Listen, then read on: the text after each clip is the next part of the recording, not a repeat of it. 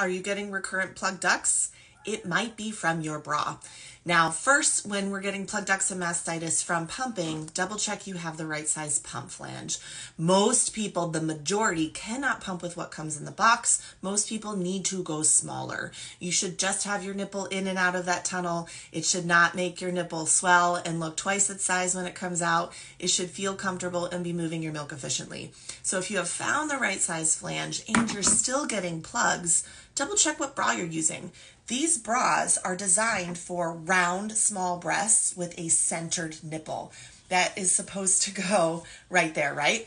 But if you have a larger breast or if your nipple points to the side, these bras can actually be the culprit for your plug ducts because of how the position is and how it's asking your breast to be in the bra in order to be able to pump.